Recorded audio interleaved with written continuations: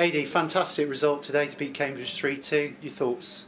Like you said, it was fantastic. Yeah, great result. Obviously we started the game really well, which was nice, better than the Barnet game. But then we conceded 2 goals, which is obviously frustrating. But I thought the lads showed a lot of character, especially going 2-1 down to win the game 3-2 against a very, very good Cambridge side. It's all credit to the boys. Sam Russell's penalty save was pivotal because then they score. It's 3-1. It's almost game over. Yeah, definitely. In the first half. What was your views on the penalty? I wondered what the hell he was doing. I'll be honest with you. And obviously I was I nearly So when he saved it, he saved himself time basically. If I'm allowed to say that, am I? Yeah.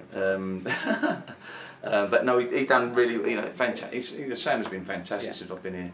It's just a rash challenge he had, but he made up for it with a save. That would have changed the game.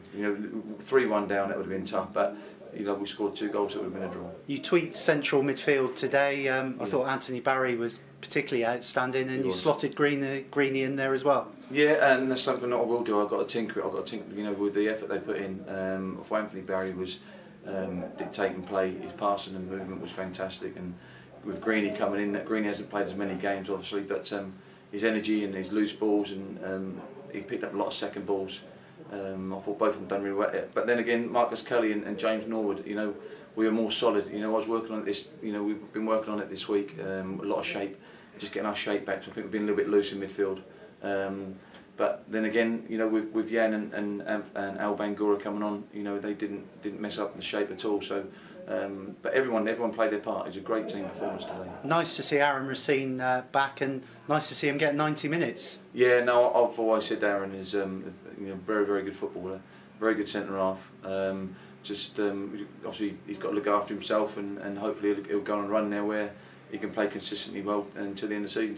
He just needs to play games. Because he had his not a stop-start sort of career, but I was very pleased with him. Again, I didn't want to just pick out other players. Obviously Jamie Turley going right back, he's solid. Didn't let us down, and there was obviously Eddie Shoddy and Yared. And who would have thought Yared would have scored at the far post with a header? Fantastic.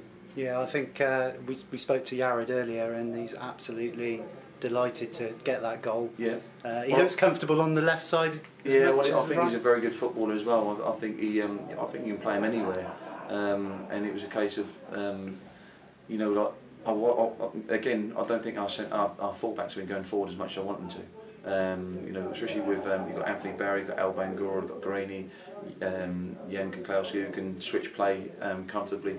But I want my forwards going forward, and it was nice to see Yared at the far post there, and a great header, to be fair. Best result in your tenure so far for you? Definitely, only because it was Cambridge, but there's a long. We've got some big games now, and obviously I'll be even more ecstatic when we get 3 points on Tuesday, which will be a tough game. Yeah, they're thick and fast now. You like to be playing games, don't you? So. Yeah, I do. Yeah, well, we've obviously that's a schedule. There's no point moaning and groaning about this, that, and the other.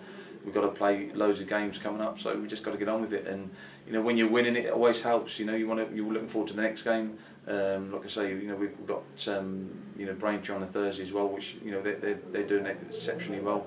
Tamworth away, obviously, will be a tough game. So, but that's the way it is, and we've got a squad where I'll have to rotate players around, and even at the end there with Luke coming on at the end, he just showed you his energy and everything that he's got. So, just a very, very, very pleasing day for everybody concerned. And I know you're not a man to look at the league tables. You're still going to go that way and just let the games look after themselves. Yeah, definitely, because I think that takes care of itself. Because I think you put too much pressure on yourself, on the players.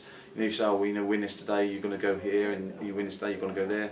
So just take every game as it comes. We've got to look after the boys, obviously, because it's a big week. Also, obviously, I've got one eye on for next year as well. So,